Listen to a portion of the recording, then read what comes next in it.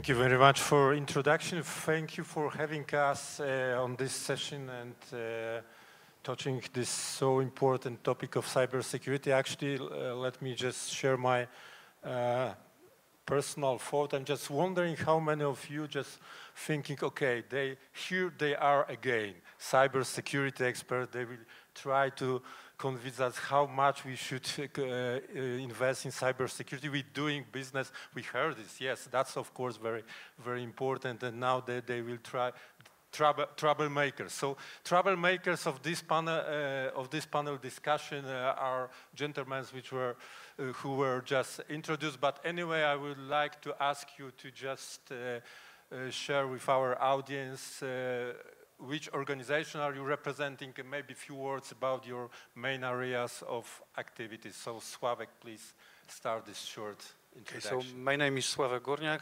I work at ENISA. I've been working there for 15 years now, and in various areas. Recently I was involved in certification, standardization, and somehow in electronic identification. Now I'm mainly in standardization, so I'm rather not a troublemaker. Thank you. Counting on this. Well, thank you for having me here. My name is Paweł Wałuszko. I work with Test Army Group. We're a cybersecurity consulting and quality assurance penetration testing company. I'm usually the person who deals with end product that incorporates security features, and I primarily deal at this moment with end user and business education in cybersecurity topics. Clemens? Yeah, thanks, Miroslav, for the kind introduction. I'm Clemens Wanko. I'm heading the Accredited Conformity Assessment Body at TÜV Austria, and I'm head and vice chair of the Council of the European Conformity Assessment Bodies, ACAPC. I'm in the business and in the trust service area active since more than 25 years now. And we discussed that beforehand, Miroslav and I. I like to make a statement before we start. I found it very impressive to see this morning and especially this afternoon what's happening. So if you see where we came from, the industry came from a engineering-driven an area where we had solutions, really good solutions in place for trustworthy communication, signing, timestamping, and we were hunting for the business processes which would make use of these solutions. And the refreshing thing we saw this afternoon, specifically with the 3 business examples which were provided and shown, was that has turned completely, maybe driven by the COVID-19 situation. That was boosted dramatically, and it's really, really great to see how the industry has changed, how now the process makers are making use of trust services, implementing them in order to secure their operations and to set up proper business processes. And that's something you all contributed to, and therefore my congratulations. Hello, my name is Michał Kurek. I am head of cybersecurity in KPMG, Poland and CE. So we try to help our clients to increase security. But sometimes when we do pen test scheduled just before release official, we sometimes are troublemakers with our findings. I am also very closely connected with application security community. I am a co-leader of OWASP Poland chapter. Yeah, that's it. Thank you to all of you for this nice introduction. And first of all, again, a personal thought that I'm so happy that the cybersecurity became one of the main part of this conference. We have a special blog, yes. So that's a promotion of the topic which, from my knowledge, all of us on this scene we representing for many, many years now, and we are happy that we reached this maturity level which allow us to make a next step, I would say. So actually maybe it is nice to have a discussion about next steps and, for example, to propose the models of the referential models which we should follow, which we should reflect to it. So Clemens, the question to you, from your perspective, the role of audits, especially because audits are recognized of these activities which should answer the question where we are actually, how far we are from something, some model, some referential model. So from your perspective, I know you've got so great experience regarding audits, and so from your perspective, the role of audits and the challenges, where are the challenges regarding this particular topic? Yeah, first of all, I believe the role of the audits is increasing. So what we see is a rising demand in questions of compliance, and what's desperately required are legal and normative requirement sets which are pretty clear for the industry as well as for the auditors to implement. And we have Riccardo Genghini with us from ETSI-ESI. He will be on the stage tomorrow talking about the standards. I think that's a crucial point here, to have that standards available, and I know that ETSI is working hard to support what's coming up with the new eIDAS regulation too, and they're doing their best to support that with technical standards. So if you ask for the challenges, from my point of view, the challenge which is upcoming to us, to the industry, to the auditors, is a dramatic rise in complexity.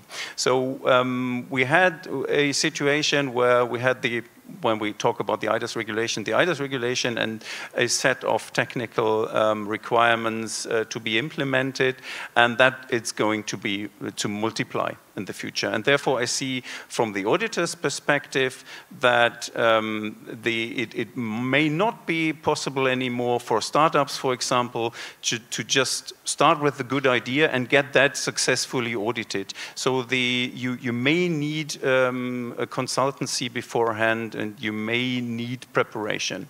So things are becoming more complex.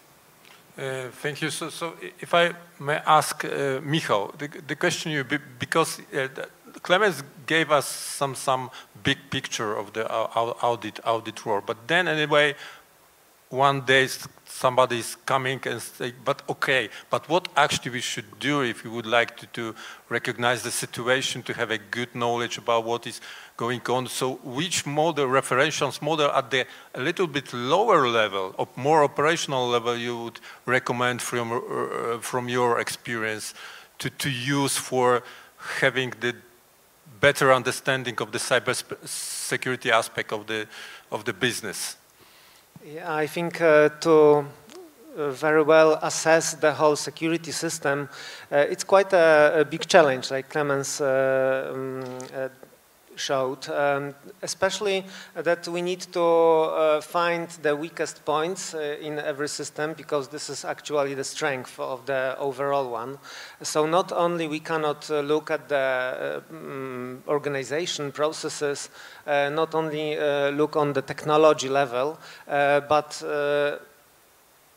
look holistically. That's why standards are very helpful, just to allow us to not to miss some certain elements that are important. And from my experience, a lot of risks are in actual implementation. So even if we have good technical standards, nowadays the development processes are unfortunately very rapid. The developers are rotating in the teams. There are sometimes not enough communication during development. Also, there might be some assumptions. Maybe someone will not understand correctly the standards that they are implementing. And then there is a short path to critical vulnerabilities in the system. That's why, in my opinion, I don't want to say in general the most important area is technical security assessments like penetration tests, source code reviews, but this is nowadays where we have more and more complex technology. This is something crucial and it cannot be like overlooked. And sometimes just compliance audit where you have 3 days to review documents and do some interviews is absolutely not enough to really just say something about the whole security system. I see Pavel wishing to comment, right? Actually, I can't agree more with my predecessor. I wanted to say that actually not only is it becoming more difficult in terms of the technical side, but also there's a managerial actual problem. Because a lot of decisions, for example, cloud migration or, for example, hybrid migration is actually dictated by certain managerial decisions in terms of, for example, cutting costs, right? That is definitely something that's being done, and blanket statements or policy-based migrations usually end up being sort of certified at the lowest level in terms of can we get a certification, but that's security enough. And usually that's where the pitfalls of security come about is sort of pinpointing, can we do checkpoint A, B, C, D? As long as we fulfill that, we're considering ourselves secure. But that's just enough security, as I would put it. And migration to any new platform, migration to the cloud, if that's done properly, that should actually be a huge consultation between the actual use case scenario combined with managerial decisions in the IT department. So that's something that I would definitely point out, that management decisions should be very deep, consulted with the bottom end users at the end and with every single point of configuration rather than just being a policy-driven approach. This is good. You use the magic words of done properly. Yeah, but what actually does it mean? Yeah, so how to know at the management level what we provide to the management level to help management level, C-level, to understand the cybersecurity and what should be their role, what tools they could use. I know Sławek, I know ENISA is absolutely, by the way, this is the high recommendation to use the ENISA library, regardless of this particular topic, but any of the cybersecurity topics. But you have to have this big picture, right? Again, from the agency perspective. And I know that your specialization is, as you said, also the certification schemas. Is the place for this particular thing in this model to help the whole business to understand how to organize the cybersecurity? So basically, well, my fellow colleagues are representing industry. I'm the only one from governmental, let's say, European side. So I think a little bit differently than you on this. Of course, well, we are in the agency, we are in these specific positions that we are not, let's say, so much bound to speaking only with the member states and only with, let's say, the council and the commission that are the lawmakers, basically. But we can maintain the contacts with the industry, so it results in these studies, in these recommendations, guidelines that we're issuing, having in mind to be as conclusive and as inclusive as possible, meaning that we are talking with the industry and we are gathering well, knowledge from them. When it comes to well, standards that were mentioned earlier, it's true that standards alone, let's say, will not well, allow for cybersecurity fully. They have to be implemented correctly, and also it's true that even the best certifications, well, the best assessments, let's say, leading to certification, can leave some room, let's say, for improvement, and also this depends on the laboratory who is performing the audit, how properly they do it, and well, many other factors concluding to this. Still, certification is something that, let's say, states that at this very moment, this laboratory considered a certain process, product as secure, or service as secure according to a specific scale. So now, for a couple of years, when cybersecurity, so-called Cybersecurity Act is in place, these, well, the European institutions try to harmonize the well, the way of proceeding at European level, meaning that we try, let's say, by introducing this, this framework to unify somehow the way of proceeding and not to allow too many deviations left and right.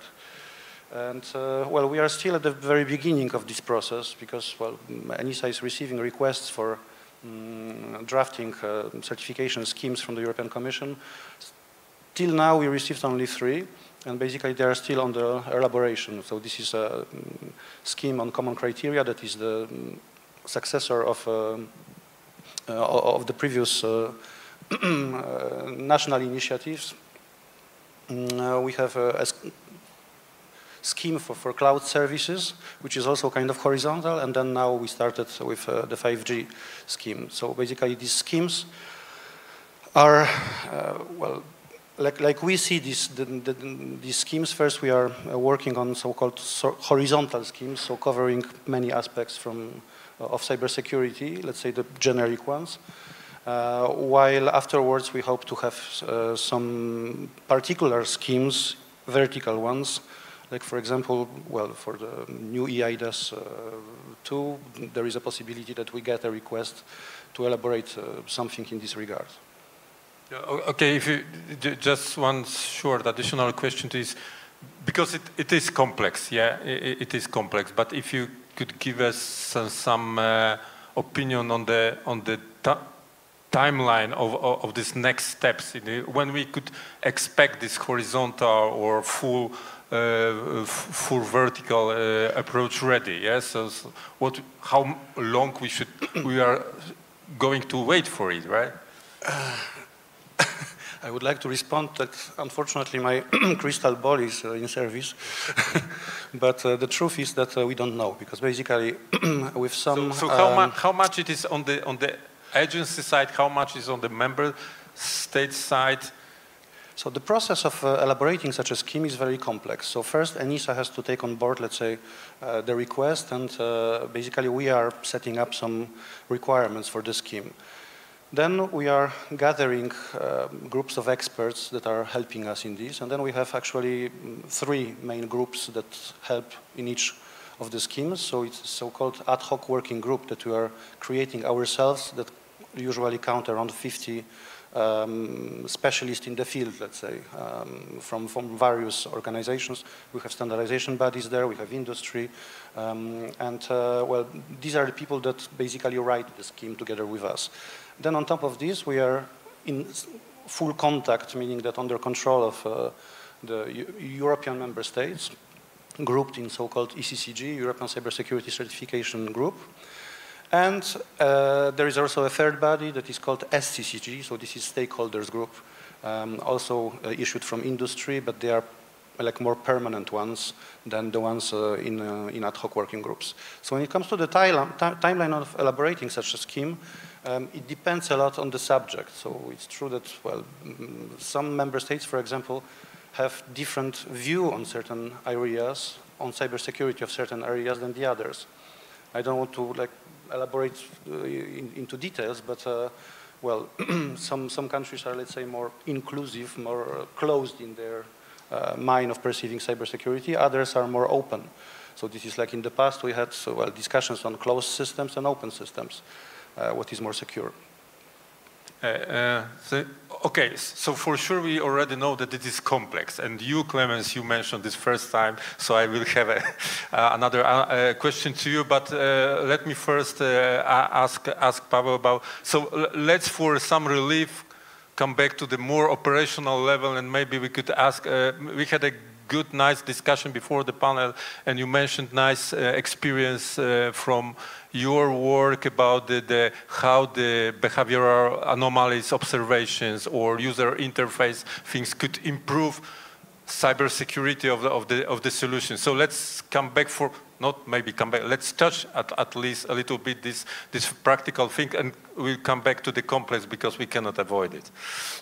Okay, well, if we're looking at a product, and that's primarily what, as a company and I personally work on, if we're looking at a product, there's various ways of securing it. One of the ways, of course, is getting the appropriate certifications, going through an audits, having the appropriate, I would say, documents and processes in terms of even the way the documents are running around your system. But that's just one part of it. One of the things that's consistently noticed is that there is two versions of security. There's the defensive security, and there's the offensive security.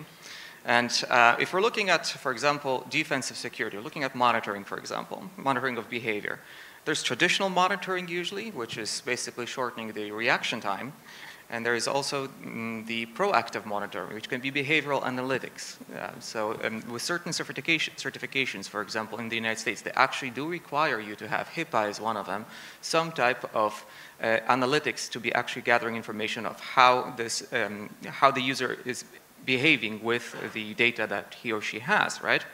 So if we're looking at UEBA, which is User and Entity Behavior Analytics, that is a solution that actually can predict certain things and actually preemptively make choices for us through machine learning. So that is a certain aspect that is actually going above and beyond just the certification, but actually making sure that your final product is going to stay secure.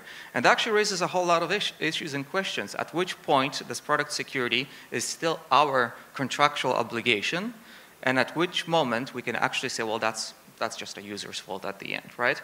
Because there's a whole wide perspective in terms of UX and UI design, which we need to consider. For example, uniformity in terms of security and how we're conveying information. And right now with this new regulation version 2.0 with the European Digital Wallet, right? Well, that's still being debated on how we're going to convey information about security of the site in a very clear and concise manner across all browsers and across all interfaces. And that's something that's still to be decided. We're yet to see that. So we need to think about it in terms of our product, of how our product will actually lead the user towards having the comfort of using it, knowing where they're headed, and actually maybe even implement certain features in terms of interface that will actually help them, enable them, and I don't want to use the word force, but encourage them to actually make the right decision in terms of the product.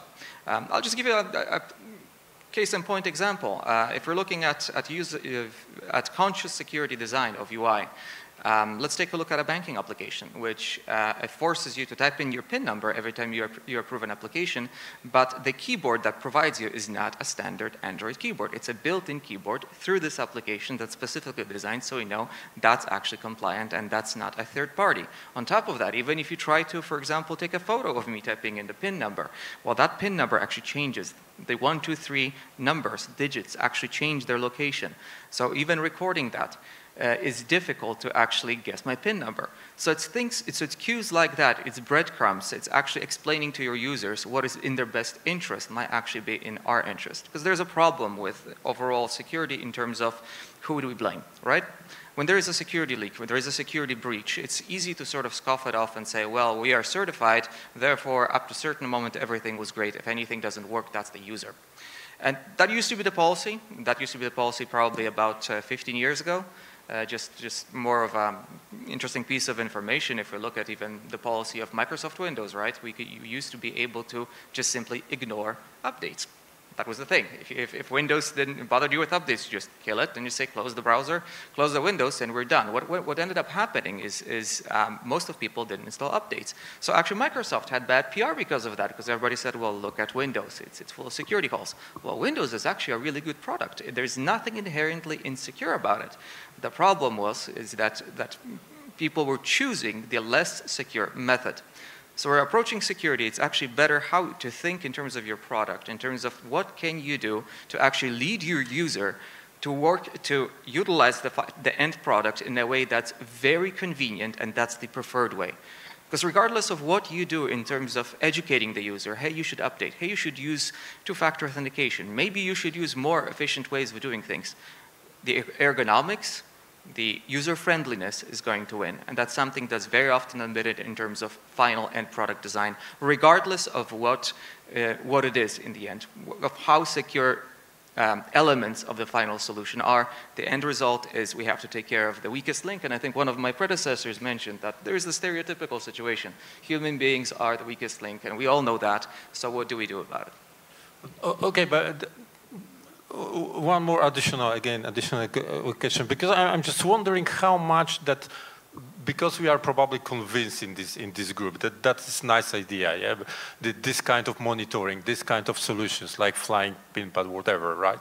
To have this dynamic factor which improve with strength and cyber security. But is it still the idea? Your observation, it is much.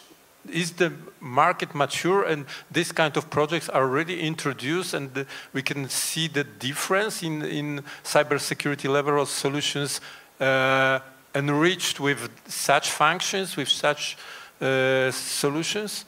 Well, it's not cybersecurity products as much as I'm talking about the final product when you're designing your own product that encompasses but this is functions. So hopefully let's agree on this is cybersecurity related functions. Yeah. Yes. But for example, let's just take an example of a website that features any type of transaction, correct? Majority of the sites today utilize some type of analytics software that just basically tells you what's the browser, what the operating system, what's the environment of the end user actually utilizing your solution, right? So you can actually utilize that to your advantage. We all know that, for example, and this is anecdotal information at this moment, we all know that you shouldn't use outdated browsers, right? But how do you actually make the user realize that it's in their best interest to actually not use that solution with your product? Well, you can just tell them you can't enter, right? Well, that's just going to lose your customer. You can tell them, well, you're not doing something right? Well, that's just annoying them.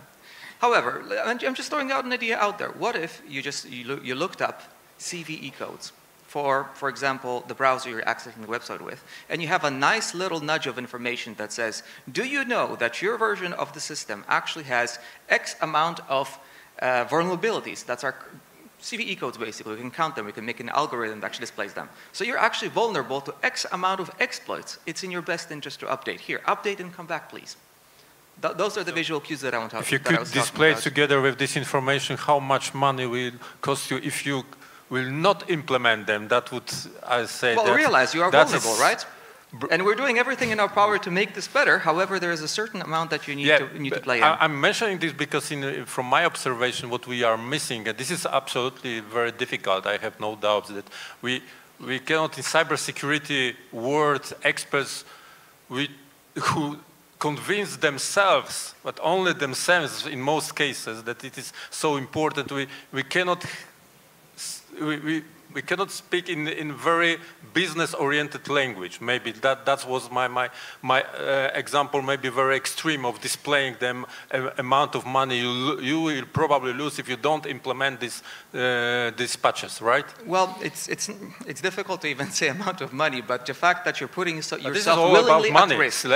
Well, it is about money, but you can word it nicer, you know, because if you're scaring somebody, that's also there's a psychological aspect of that, right? But if you can actually let them know that what you're doing is risky, you shouldn't feel comfortable about it.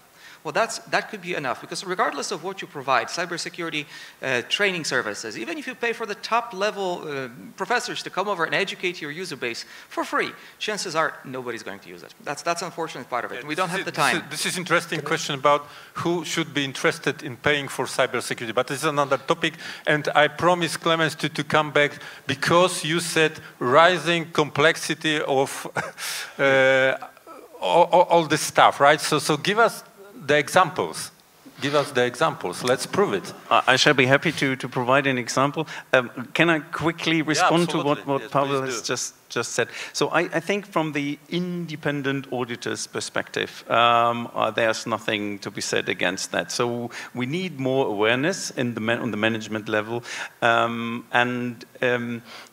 we need a user which is driven through a secure process, and that we need to have close barriers around that secure process so that the user stays within the secure process and does not escape for sake of security, for sake of our business purposes. And of course, it's a challenge to reach to that level. I completely agree. So we as auditors, we are asking ourselves exactly that question.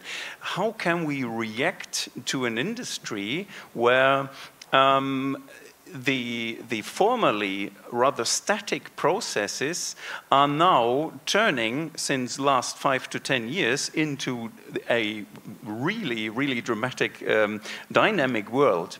And the dynamic is a big issue for a standardized process, because exactly as you said, the auditor used to look at a process from a static point of view, and then he said, okay, I've seen that process, and if you operate the process exactly that way, then that's conformant, and you are operating it under our seal.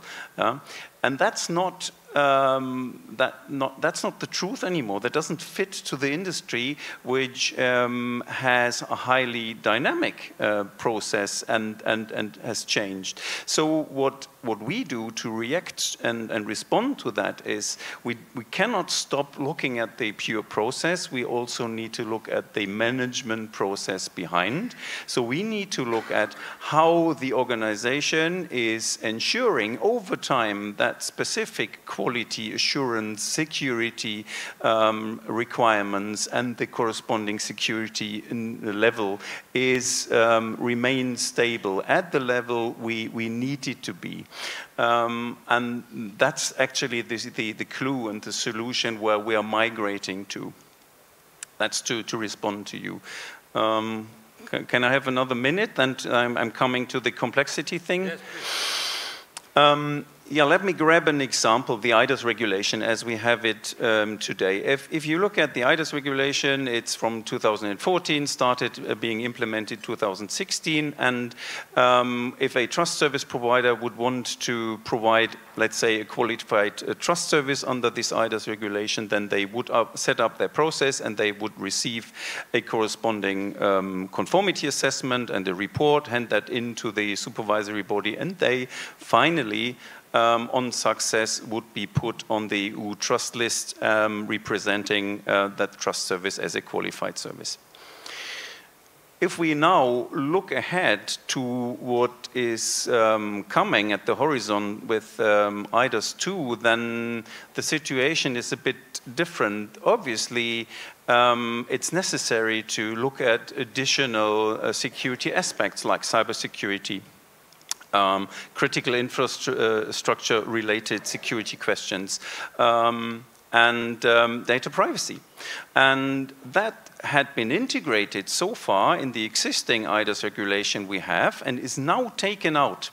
Obviously, that's the idea, so we don't have the final release of the eIDAS 2, but that's the idea, to take that aspects out and refer to other additional legal requirement sets, which then are underlaid by technical normative requirements and need to be fulfilled by service providers in addition. So what we see upcoming are a variety of additional audits and certifications service providers may need to undergo in the future.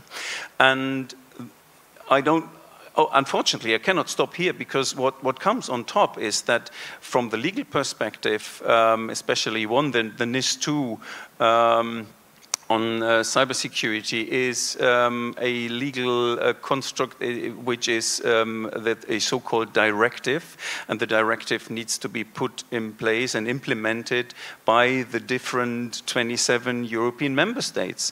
And if you think about an implementation of a directive in 27 member states, then you easily come to the idea that they may implement it differently. So that means, again, if you are a service provider active all over Europe, you may focus 27 member states with 27 different requirement sets. They may overlap for sure, but still you may be required to provide conformity assessments, certifications in more than one member state. That comes on top, and that raises the level of complexity. Yeah. No, because Clemens, when we speak about the implementation of an NIS directive, I can assure you that even the current one is quite precise when it comes to requirements, security requirements. It's just that, in different member states, there are different, let's say, usage is different. And other entities, for example, are in the bucket of essential services. And this differs from one country to another, and basically obliging all the member states now to adopt the same approach towards even, well, also some of the aspects fall under national security, which actually cannot be the subject of European regulation, because this is purely to each member state to define this. So, well, NIS directive, even number 2, would have big difficulties of being implemented as a regulation, of being voted as, as being passed by as a regulation. Also, as you well mentioned, now the legal acts that speak about cybersecurity actually start really making an ecosystem. So, as well, I said in the previous panel that we didn't have anything that was mentioning cybersecurity in the past. Then we started legal acts popping here and there, and now they really form a kind of cloud, and that is consistent. So now in eIDAS 2, certain requirements, for example, from the eIDAS. So in eIDAS 2, the requirement, for example, for notifications will be probably passed to NIS, and the provider TSPs will be put in the list of digital providers. But still, European institutions are working now on, let's say, harmonizing this approach. And even though it's a regulation, NIS will be still under directive, I don't think that there will be a problem with security requirements there. Only with the perseverance of certain areas, let's say. Quick response to close that up from my perspective. I really appreciate, or I think we, the auditor, can say we really appreciate that ENISA became active in that and takes the role of a coordinator. I think that's really important. The point I wanted to make is that and obviously we receive also feelings from the industry, we see the danger that falls apart, and that the effort for additional certifications is rising. I mean, we're earning money with this, so it will be for us a pleasure. But if then companies say, okay, it's not a business case for us anymore, then we overdo it. And that's the danger we see, and that's why I think we should discuss it. And as said, we are really grateful that ENISA has taken that role coordinating now. And yeah, let's see. One small remark only. And then Michał, because it's... Yeah, I'm sorry, just one small remark. We are not really coordinating this.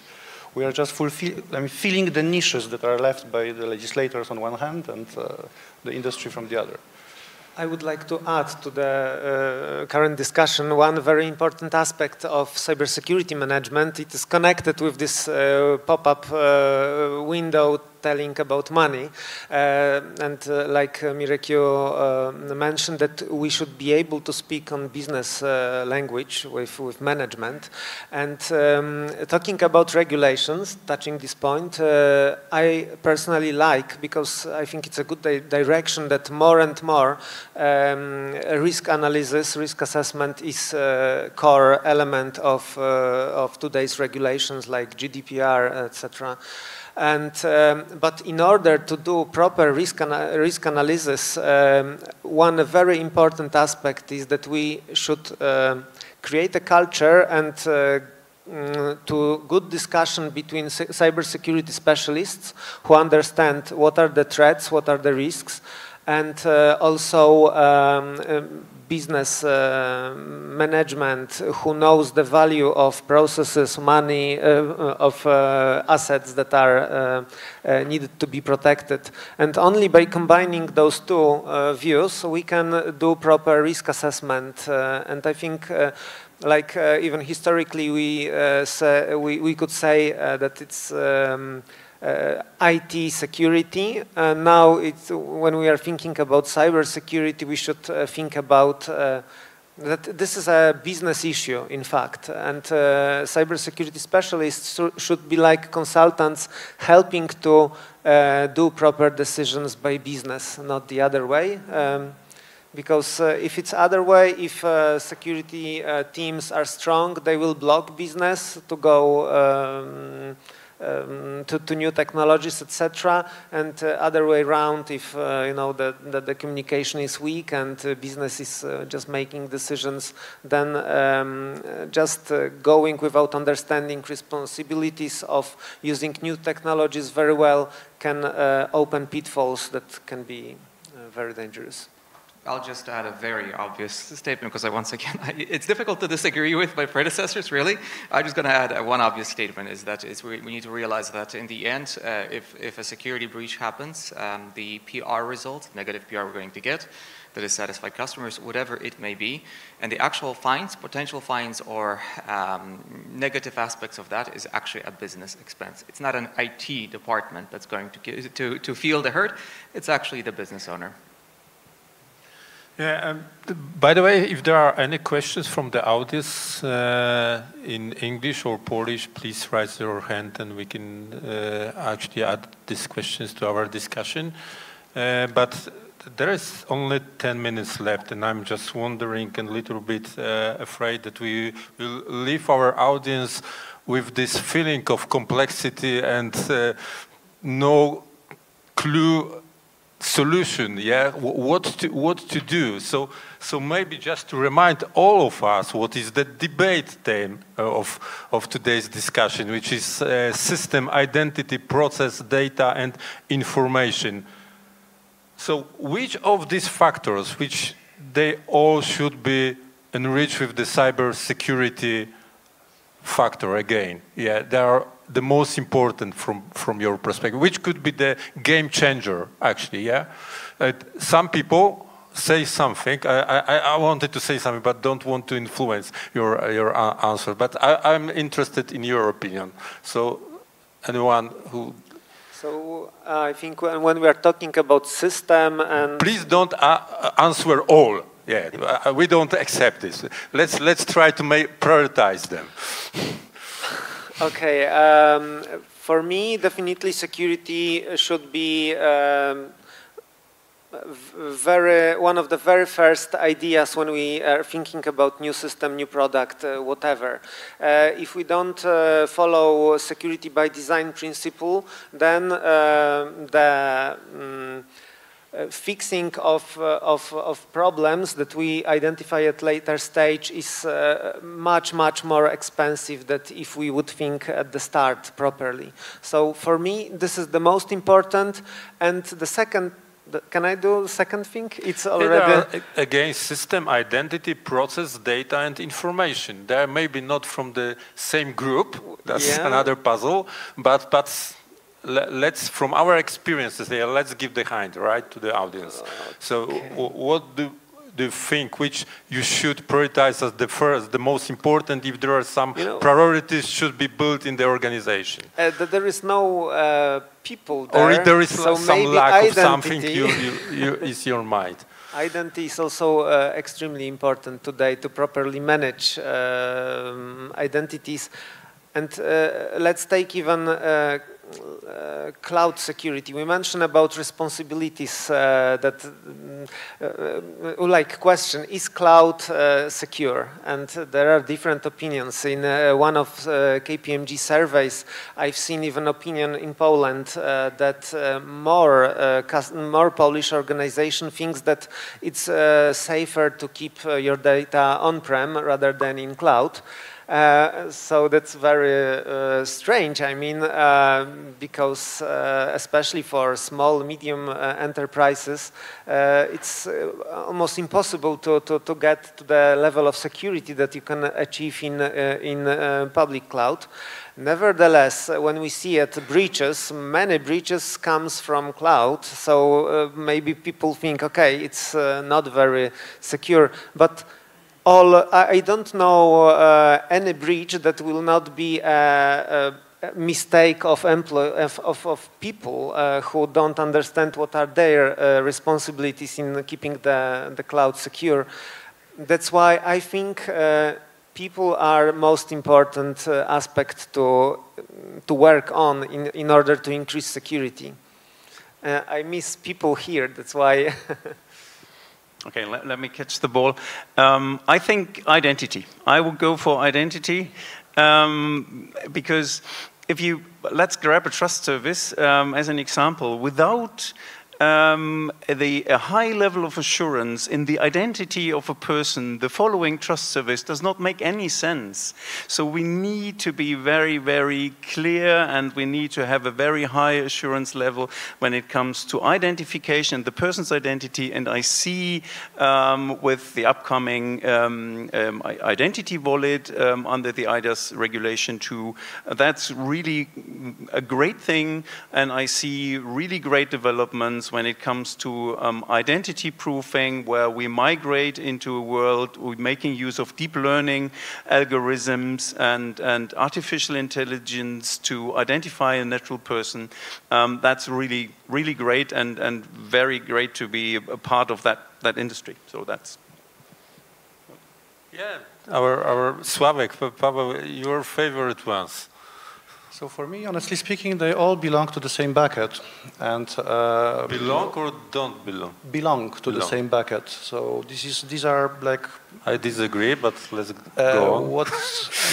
Well, as an answer to the subject of our discussion, I would say that, well, from my perspective as working for a European institution, important is to create such law that will actually take into account the needs and the possibilities of the industry, and then industry to adapt to these laws easily. And that's well, basically the inscription on the bucket is important things. I agree, but if another inscription, I cannot actually think of which one. But identity, from my perspective, is more like another factor or function, yeah, which we could provide to the, for example, the data or information, right? But anyway, yeah. But it seems like identity, it's our favorite one. Paweł, do you agree, or?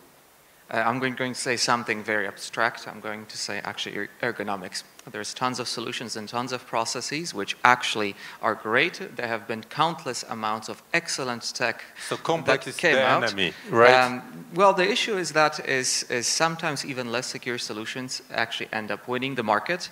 And we can have the best tech, we can have the best processes, we can have the best back-end systems managing all of that. However, if that is actually not user-centric, that will never become the de facto standard. So that's something that I usually worry about whenever I hear about standards. I come from the US mostly, that's where I grew up, and so there's a little bit different mentality, but if you notice the European mentality versus United States mentality, there is a big difference. Europe is very procedural, we come up with procedures, we actually audit them, we verify them, and that's how it works. But is that actually producing something that we'll actually use? Will the implementation of it go well, and will it become the de facto standard? Well, that is a question that I'm very personally concerned with. So actually achieving a secure standard that is actually by choice of the end user. So that's the reason why I'm saying something very abstract, ergonomics. This is interesting opinion, because maybe we just define the factor which is the both words, the business world and cybersecurity expert, as we hear now, consider to be so important, right? Like user experience, user interface. This is actually something which is discussed in the business rooms. Yeah, how to propose the service to the customers, and at the same point, at this same situation, also can propose cyber security, right, to the user, to the server, together with this service. So maybe we just identified this thing. Identify this thing which could make our common work more worse, right? Do you agree? Yeah. Or is any other things which could be made easily to work together? Actually, regarding some standardizations, or?